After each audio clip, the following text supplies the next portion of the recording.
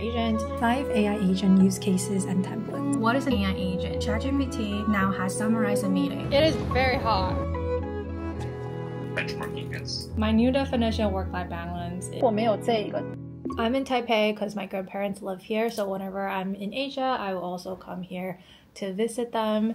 But I'm actually at Grand Hyatt Taipei right now. I've never stayed here before. It's so beautiful. Plus my boyfriend is flying in today. So I was like, you know what? We can make a little staycation. I think a year ago, both of us would have never done something like this, so spontaneous. But now that I've worked in corporate for 6 years now, I have learned the importance of work-life balance. When you're in a job, it's easy to chase for the next promotion and do well and that sense of accomplishment. Yes, I still miss that, but I do think there's something more than your job. There is something called life. My definition of work-life balance used to be, okay, I'll work really hard, and then once I finish my work, I will have fun. Before I can live my life, I'm already burnt out.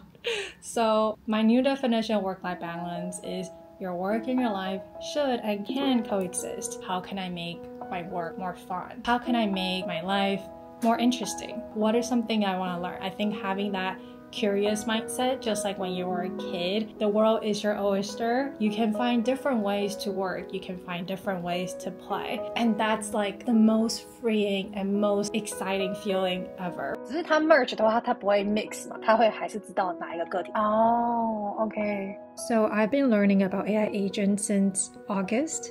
And one day I was scrolling on IG thread and I saw Darrell's post about his agent and I was like, wow, this guy is really good at building agents on NAN. So I reached out and it turned into a learning session that made the whole learning journey so fun. 什么样的情况 ID 会一样？如果没有这一个 node 的话，那会怎么样？这种如果不是 engineer 就很容易写错。Guess who's here? We're here in Taipei to play tennis. The room is so nice. I think you can see Taipei 101 from here.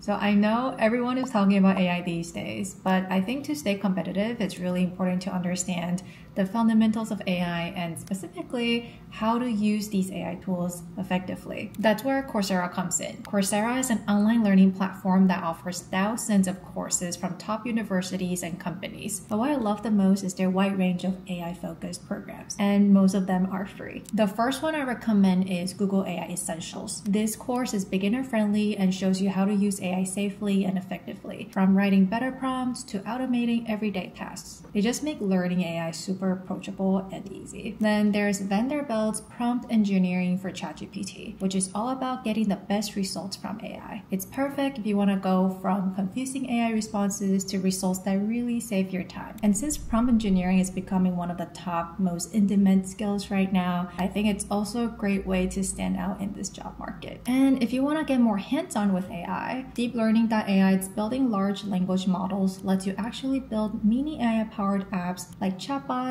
or content generators without needing to be an advanced coder. These skills are in huge demand right now, and they're super practical whether you're a student, a professional, or just curious about AI like me. So if you've been waiting for the right time to learn AI, the time is now, and Coursera is a great place to start. You can enroll today in the free programs with my link in the description box. We're gonna go play tennis in Taipei. It's so hot, so luckily we booked a 8 p.m. session. We found this place called Taipei Tennis Court. It's my favorite place in Asia. Tennis essential vlog.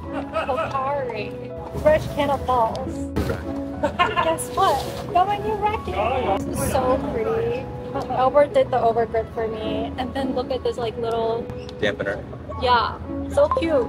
This one is Yonex E100L. It's a light version for pros and beginners. Look at my fit today with my new racket.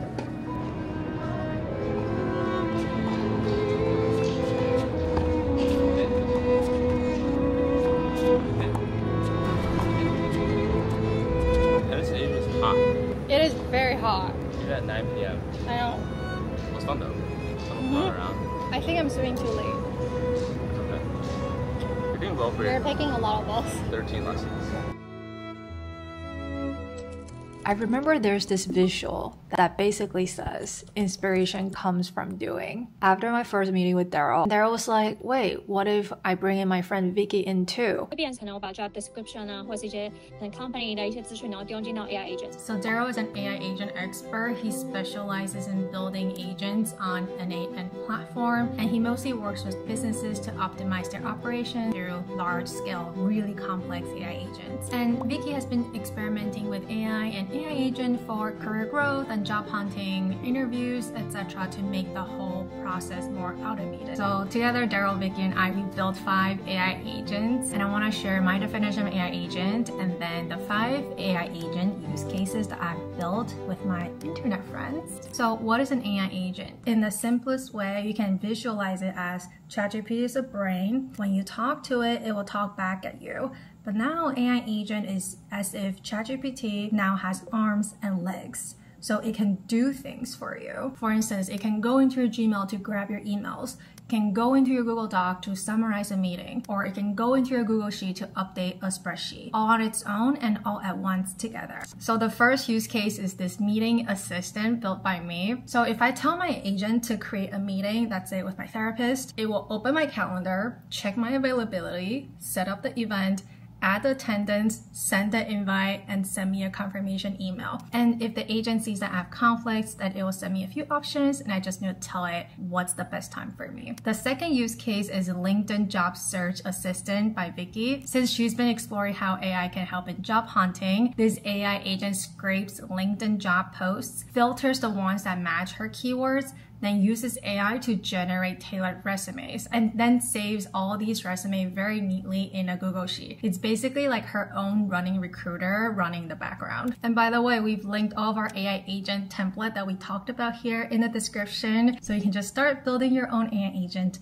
as well. So the third use case is Daily News Update by Darrell. So every morning, the AI agent scrapes a few news sites, summarizes the top headlines, and emails him a digest. Instead of doom scrolling for 30 minutes, he can start his day with a 2-minute update on the news. Use case 4 is an invoice assistant by me. So let's say if I work with brands, then I'll need to send the brands an invoice. So now this agent takes my Google Doc invoice template, updates all the details and the fields, then send it to the brand via email. Then it will also send me a confirmation email. That way I don't need to manually update my invoice every time when I work with brands. Use case 5 is a receipt scanner for financial tracking by Darrell. So imagine traveling abroad and photographing your foreign receipts, and it will automatically translate to English on what you bought and turn it into an expense data on Google Sheets. So yeah, those are the 5 use cases. And TMI for my next video, I kind of want to talk about how do you actually get started on building your first AI agent, which platform to use, onboarding, and how can I build an agent without any coding experiences, because it took me a few weeks to figure all that out. But if you're interested, comment the word AI agent, let me know in the comments, since this is the only way for me to know your interest and your feedback. And again, we've linked all the actual AI agent workflow templates that you saw earlier in the description, so you can grab them and start playing around with it. And Darrell, Vicky, if you're watching this, thank you guys so much. I think if there's anything I've learned from this, it's actually not about building the AI agent, is that like finding people to do things with you and make learning more fun is so rewarding. Like I thought that I couldn't build an agent myself. I was like, oh my god, like this is scary, like I don't think I'll ever figure it out. But then once I started reaching out to people, like they were strangers, never met them before, but we became really good friends, and I was like, oh my god, like there is so many different ways to learning, and there's so many different ways to work, and through it all you find more ways to play and more ways to work. Good morning, I'm back in my home in Vietnam.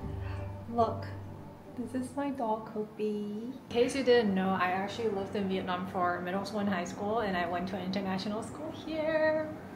So every time when I come back to Asia, I will also come to my home in Vietnam. 等等带你出去玩呢，Kobe 好漂亮啊！这个蛋蛋好好吃哦，要不要吃？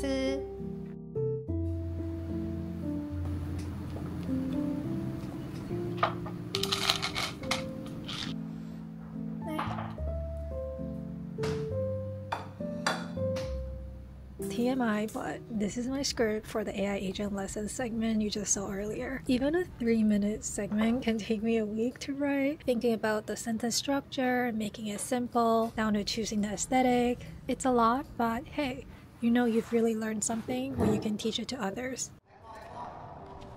This is my 15th lesson.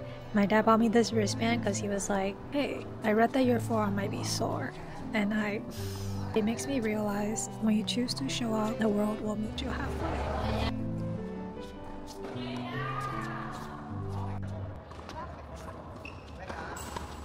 Grocery benchmarking against Instacart. I'm gonna stop you. I was writing down feedback, so I think great, but give a little bit over explanation. I want to keep it tighter. That's what everyone said. Start with the goal of this project is blah blah, as you can see at the top in gray box. So you're direct. And exhale, push your arms back. And inhale just a little bit. Peeling your back. Lower and lower, and hands up over your head and make a circle.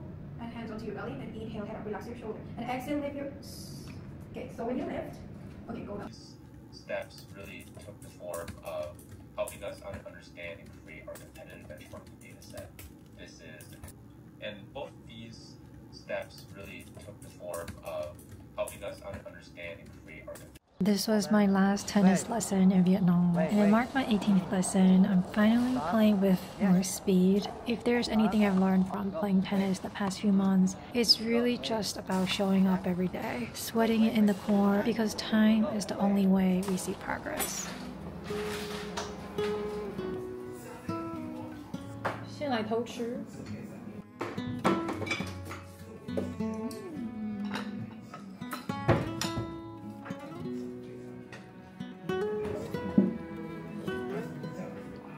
I'm flying back to New York now. If you have seen my videos before, you know every time when I say bye to my family, I cry. It's been 10 years of me doing this, but I just want to say, for those of you who are also like me, if you're studying abroad, working abroad, I'm so proud of you. Like, you're so strong, and I know your family is so proud of you too. You should be really proud of yourself, because it's not easy, but you got this.